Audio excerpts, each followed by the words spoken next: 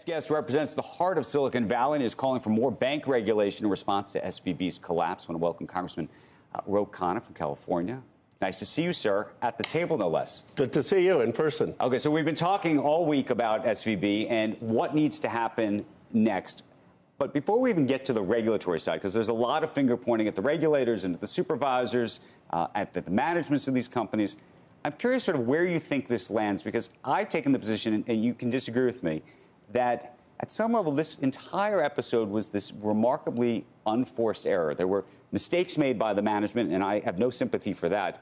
But at the same time, this was like a little, I don't even want to call it a fire. There was a little bit of smoke in the room, and which probably could have been doused with some water. But, people screamed fire in the theater, and everybody ran for the exits. Look, I put most of the blame on the bank management. I mean, they didn't hedge those long-term bonds. They didn't have the financial sophistication, frankly, that a lot of banks in New York have. And they were vulnerable to very large deposit holders. I mean, look, Bank of America, for example, has millions of accounts, and many of them under 250,000. This had maybe 20, 30 accounts, large accounts of a few VCs say were concerned it's susceptible to a bank run, and that was irresponsible. What do you think about the venture capitalists and the Silicon Valley community, though, that oftentimes is talking, very frequently about personal responsibility, and then all of a sudden switches gears when they need help? Well, that's not consistent. I mean, and that's why I think that depositors need to be protected. I was joking with someone. I said maybe now that they are advocating for a guarantee of depositors, the next step will be a guarantee for health insurance, and we'll turn them into advocates for Medicare for all. But I think this shows that the libertarian philosophy does not work, that there are times that you need government involvement. Right. But at the same time, the question is, if we do guarantee all of these deposits, what it actually does for, it's the same question we've been asking all morning, what it does for moral hazard, what it does for the type of risk-taking that may therefore come as a result of these guarantees. Is that the unexpected or unresolved issue on the other side of this?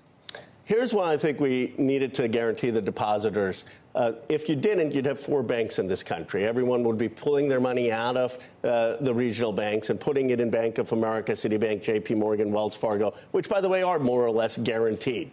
People think that we would actually support them. We have about $10 trillion in this country that is under FDIC. We have about $8 trillion that is not. And the question is, how do you raise bank premiums in a way to fund that $8 trillion and not have that fee fall on the ordinary deposit account holders, but have a fee on larger accounts? And I think that's something we need to work towards and reform.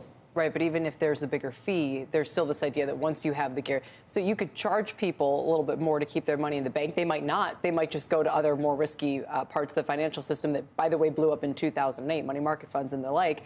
But even if you charge them that fee, if you guarantee it, you don't solve the issue of how banks are going to run their companies, right? How they're going to reach for profit. Even in this case, they could have bought bills instead of longer dated bonds, but they would have made no money. So I don't know how you change that mismatch, that incentive. You're absolutely right. And this is why I think the regional banks need more regulation. I mean, look, SVB lobbied not to have stress tests, not to have liquidity tests.